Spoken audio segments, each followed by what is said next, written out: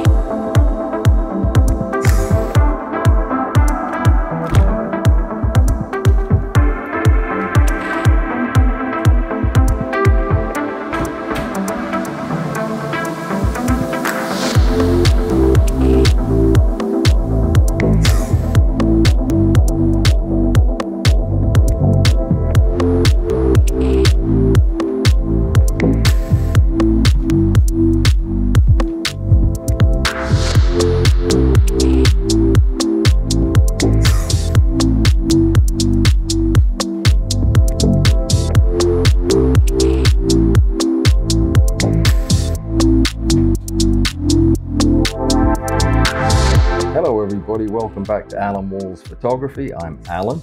I have something a little bit different for you today. This is a video about studios for ordinary people like us.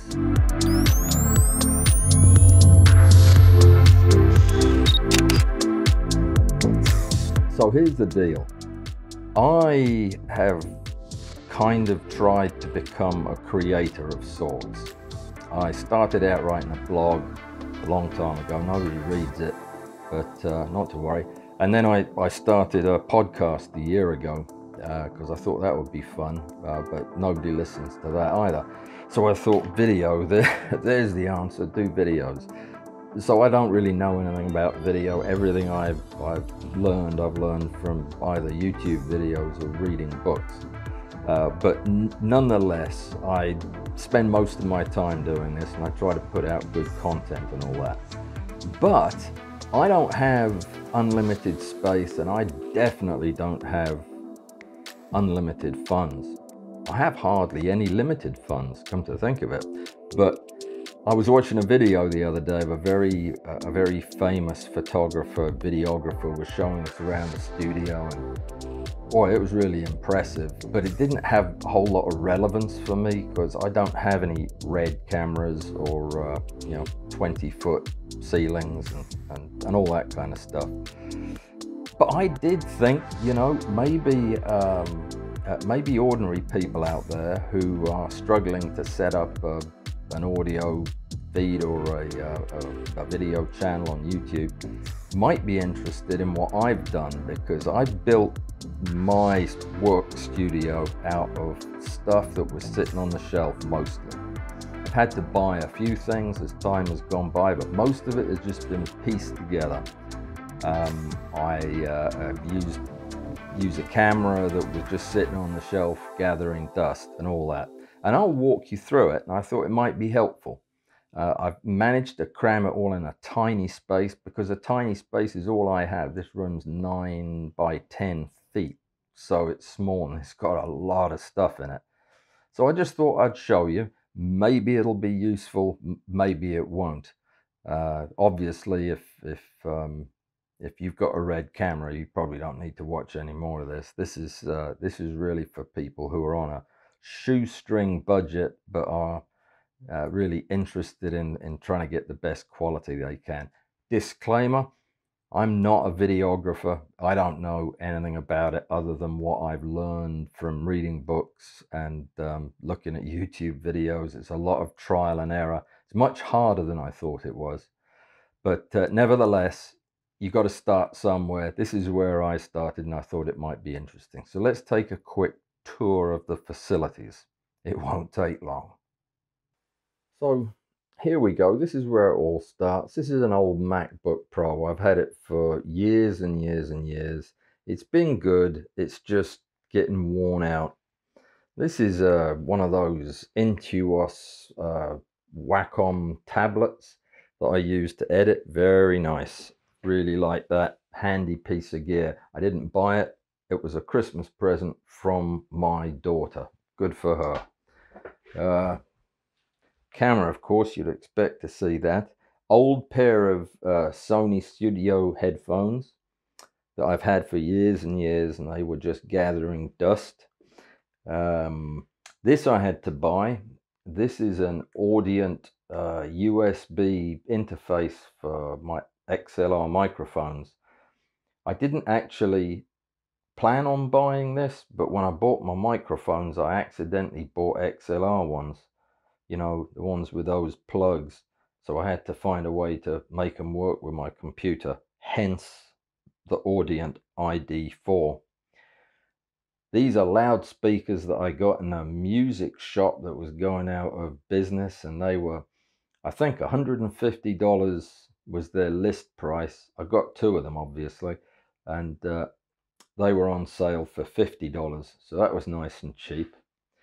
Going around in a circle here, my my microphone here is the one that I use for my podcast because it's got a really good sound, but it's a Rode Procaster. But to use it, the microphone has to be like halfway down your throat when you're talking. So it's terrible for video. I haven't really been able to use it at all for any of my video stuff, even though I prefer the sound of this. It's expensive too. I mean, the microphone's not. It was only like $200 for the microphone, but you have to buy this woolly thing that was just ridiculously overpriced, like $20. It's just a piece of foam. The microphone looks nice without it, but my P's get a little bit poppy. Anyway, $20 worth of plastic there. And then this mounty thing cost another $40, I think it was. And the stand to put it on is actually the Rode stand that that they make. And I really like it, but I didn't get that cheap either. So this whole thing I ended up having to pay regular prices for. Just keep my card readers and hard drives stacked up there. Let me see, what else have we got around here? I almost pointed the camera at my light. We'll get to that in a minute. I bought these things when they first came out, the Rode Wireless Goes, and I've already made a video on these. I'm not super crazy about them. I'm not sure the audio qualities are that good. It might just be me, but yeah, the jury's still out on that. This, on the other hand, I absolutely love. This is the Zoom H5 that I use a lot when I'm recording out in the field, or I even use it when I'm recording in the studio, because I think the quality of the sound is so much better than I get even from my D850. So yeah, this is always hanging around somewhere. That thing it's standing on, by the way, is the foot of a monopod. That I don't like using the foot on the monopod, but it made an excellent stand for my audio thing. Seeing as I've got to walk past this anyway, this is where I keep all my stands and tripods and monopods and snake hunting equipment and everything just hanging there.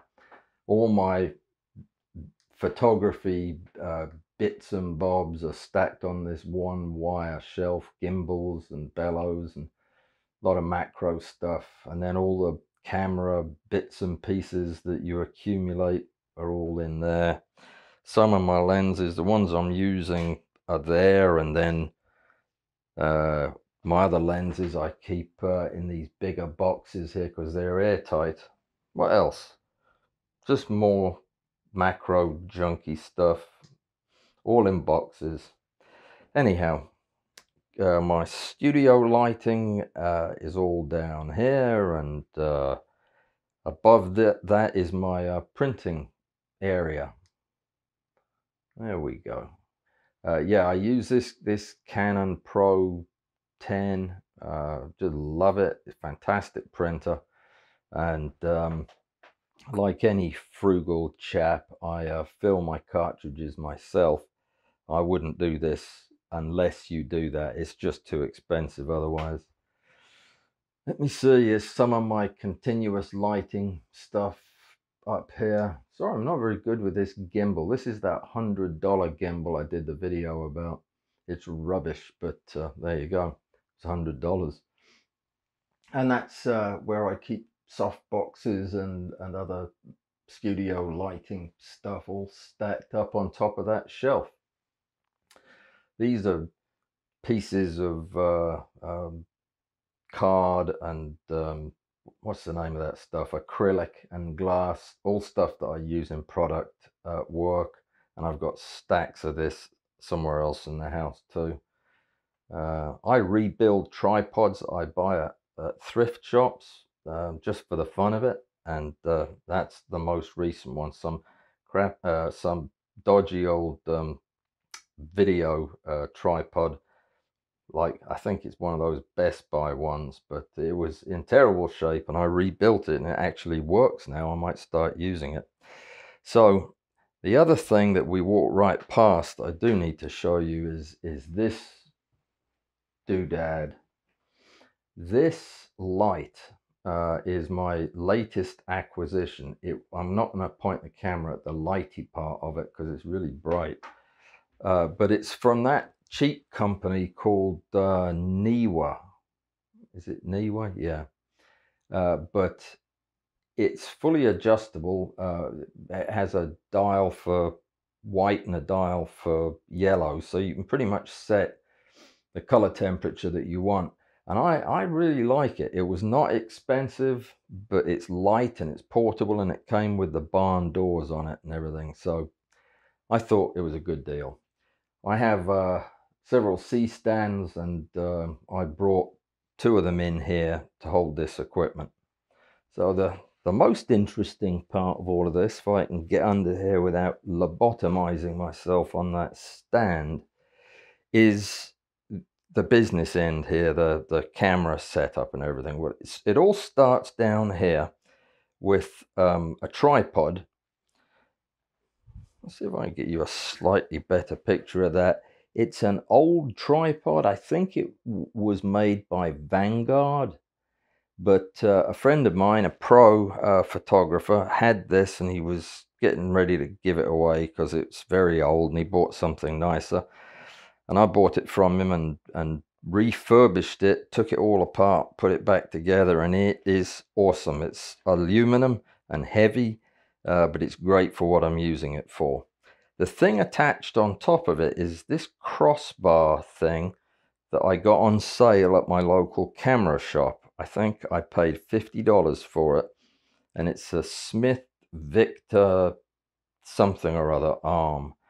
But it's fantastic. It's solid as a rock, and it holds all of my gear all in one place, so it's very compact. Attached to one of the plates is a Benro 3-way gear head. I had a Manfrotto one and dropped it and broke it, and they weren't very helpful at the Manfrotto place, so I tried this Benro, and I love it. It's fantastic for video because I know that any tweaks I made won't move between videos, so very nice. The camera that I'm using is a Nikon D7500, which is a fairly nice intermediate APS-C camera that frankly I just don't use a lot anymore because well, I shoot almost exclusively full frame now. I'm still with Nikon, and I like it very much, but this lens I've never shot with. It's the kit lens that came in the box with the camera. It's something like 18 to 140 millimeter, but honestly, for videos, I think it's perfectly good. I mean, it's not a lens I'd ever want to take off there and go take pictures with. So there's no danger of that. So I can just leave all of this stuff right where it is all the time. And then when I get ready to make a video, just turn it on. So very, very satisfied with this inexpensive kit lens on the camera. One of my most brilliant inventions is that crazy looking mirror. What it is I was looking at buying one of those, what you call them, camera monitors, so that I could see what in the world I was doing on the camera when I was doing videos, like where my head was and how much of the top was getting cut off. So I almost bought one of those monitors, and they're stupid expensive. But then I had this idea of just taking a couple of little small rig super clamps and a little tension arm. I hope you can see all of that. And a $3 mirror from a dollar store. Really should be called a $3 store, because that's what it cost. But I'll demonstrate. Actually, I'll have to turn the camera on first. Let me put it on live view. So if I take you back around to the business end of all of this, from where I'm sitting, let's see if I can get it at eye level. Oh, hang on. So from where I'm sitting, looking straight ahead into the lens of the camera, see, I can see exactly what's going on in the mirror. This is very oh, I don't know what that was. This is all very science fiction-y to me, doing this, videoing me like that. Anyway, that's neither here nor there. Going back over here, the only other thing of interest, I think, over here, you know what, I could shed some more light on this, I think. I'm not sure if that even helps, but I've got all the light pointing forward. So yeah, there is two other things I want to show you. This was just this thing right here was it says Really Right Stuff on it. So whatever it was super expensive, but now it's just bits that I've bought a box of bits from the camera shop. And I put it all together like this, and this is normally where I mount my zoom so that it's out of the way. For today I needed it somewhere more accessible. And then right next to that is another piece of old junk that came out of that box. It looks like the old base plate for one of those massive cameras from 500 years ago or whatever, but it had just the right screw holes in it, and I bolted onto it one of those bendy arms. I love bendy arms, they're really useful, and this one is great. It looks like the Manfrotto one. It's probably made in the Manfrotto factory, but it's called the ProMaster. I actually use ProMaster tripods and love them. And then bolted on the end of it is a little shock mount for an ATR something something something R. No, that's wrong. It's an Audio-Technica condenser microphone. And honestly, I can't remember the numbers, but I'll put them here on the screen so that you can see what it is. It was a bit expensive for my tight budget. It was like maybe $170, but it's the best thing I ever bought, because it allows me to just sit in my chair and do my tutorial videos and not have to have that down my throat while I'm doing them.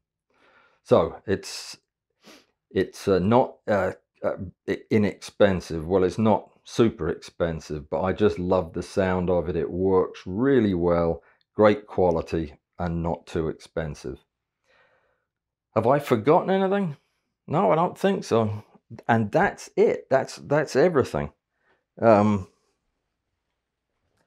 me get back to my desk. So that's it. That's the whole thing. This is where I do my photo editing, I do my printing in here, I do my videos, I do my podcast, I write my blog, and everything happens at this desk. And you know, you can, as you see, it's not a super expensive setup, and you could do it even cheaper than this.